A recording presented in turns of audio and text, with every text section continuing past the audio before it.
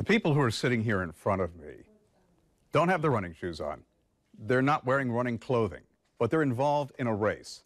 See the sign back here? It says Race for the Cure. Susan G. Komen, North Florida. The race to find a cure for breast cancer. The bottom line is that you have to raise education, you have to raise awareness, because time is of the essence. Early detection is key into winning the battle when it comes to breast cancer and life.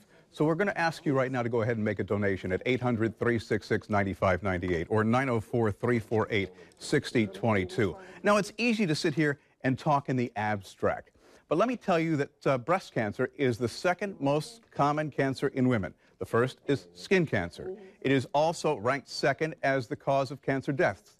Lung cancer is the #1 cancer killer. Yesterday, I met two local women who know all too well the realities of this invasive cancer. They're working to raise awareness, and they're working to raise money to fight the disease.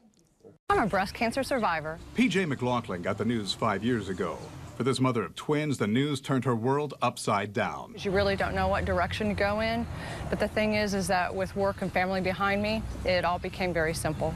PJ's been cancer-free for 5 years. Her advice for other men and women? Awareness is key. Education is key. And basically, she says, find out things early, because early detection is key to surviving this often deadly disease. PJ works with Diana Mackoul at Florida Blue to raise money to fund breast cancer research. Mackoul's mom died from the disease. Matter of fact, this photo was taken right after her mastectomy. I lost my mom to breast cancer, and after you go from sad to mad to just living life, you got to find something to do.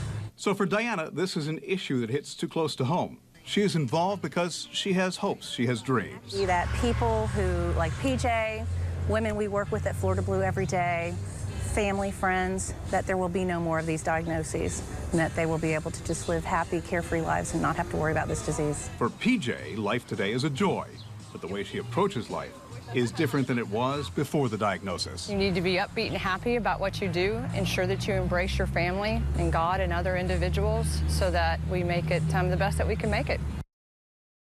Throughout the many years we here at Channel 4 have been doing what we can when it comes to helping fight and eradicate breast cancer. We've heard so many stories.